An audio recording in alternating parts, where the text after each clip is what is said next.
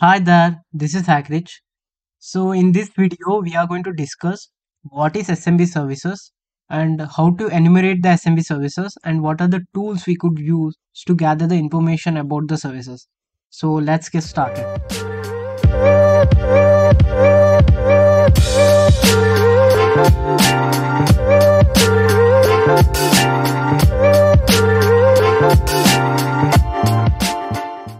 So SMB protocol is a file sharing protocol. It enables applications and their user to access the file on remote server as well as connect to other resources, for example printer. And SMB default port is 445. So we can use a nmap to find out whether a particular server enables SMB service or not. Nmap is a tool usually every pen tester used to find out what are the services enabled on a particular server, and it comes with many features like OS detection, services version detection, and vulnerability scanning and all.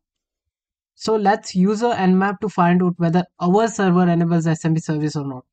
So sudo nmap minus p 445, it is specifying the port number, and this is the IP address of my server. Hit enter, and if you look at the result, the state is open. That means SMB services is enabled on this server. So let's check what are the shares present on this SMB service. For that you can use SMB client. So here -l is to list out what are the shares present on this server. And if you have a credential, let's say you are doing the pen testing and you found a credential on website or FTP service, try to check on every services because user tempt to reuse the password. So if you have a credential, you can specify that -u to specify the username, let's say HackRich, and hit enter to give the password for HackRich. So right now I don't have any credential. So let's check for null session. Just hit enter, and without giving the password, just hit enter. So if you look at here, anonymous login is successful. That means we have a null session. And these are the shares present on the SMB service: print, temp, OPT, IPC, and admin. So let's check what are the permission this anonymous user has on this each share. For that, you can use smbmap -h and 10.0.2.5. So if you are checking for other user, you can specify the username by saying -u and name of the user. But here we are checking for the anonymous user. Just hit enter, and you can see that for anonymous user, he has no access to print, OPT, IPC, and admin.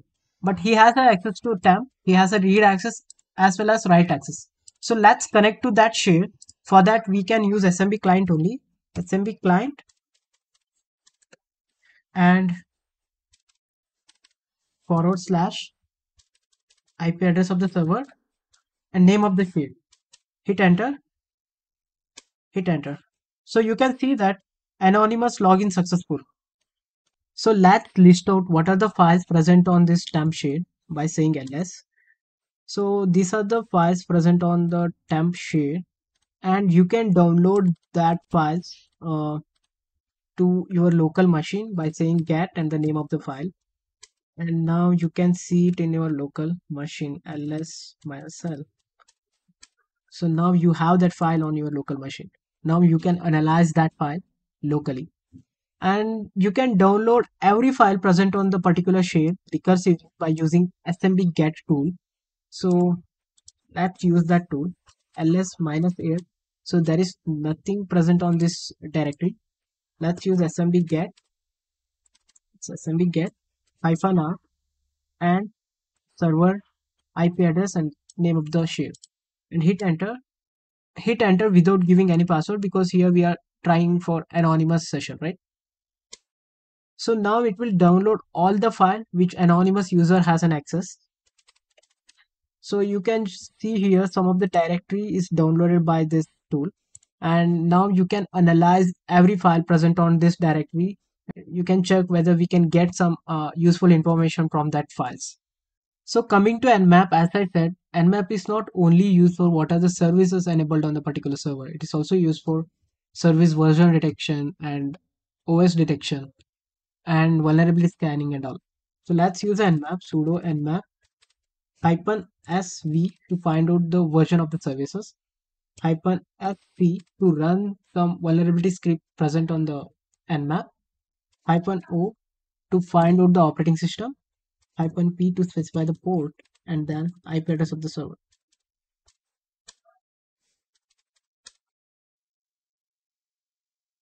So it will take some time to run the script and to find out the version and all.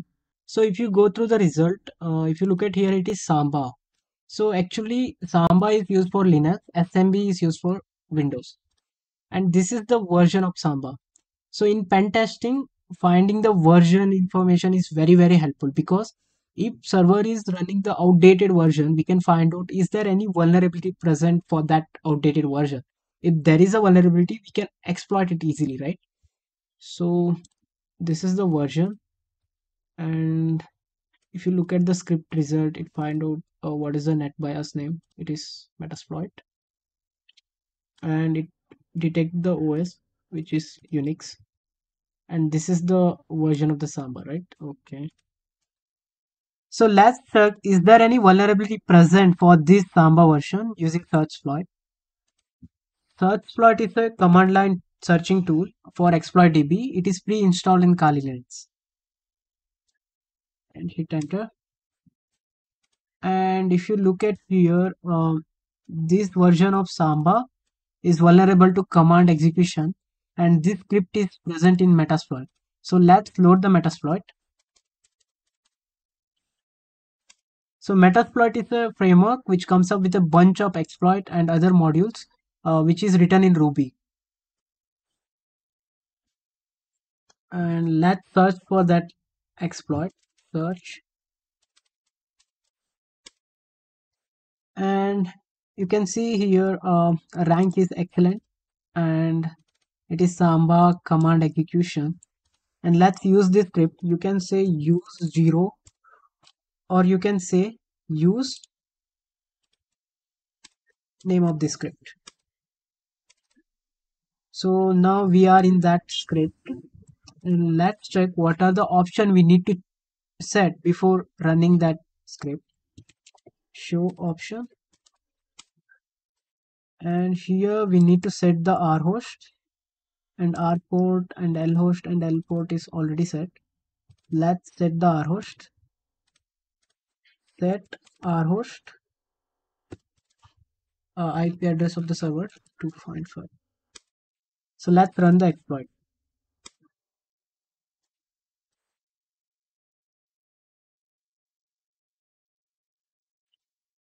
And you can see here command shell session 1 open. That means we got the shell.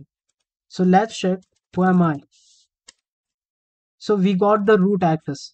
So that is why it is very helpful to know the version information if possible. Sometimes host will not disclose the version information, but if we know the version information, then we can just check is there any vulnerability present for that version, and if there is a vulnerability, we can just exploit it easily. So these are all the tools we could use to enumerate the SMB service, and there are many tools like enum for Linux, RPC client, and TrackMap exec. You can research on that tool, and you can use whatever the tool which is handy for you.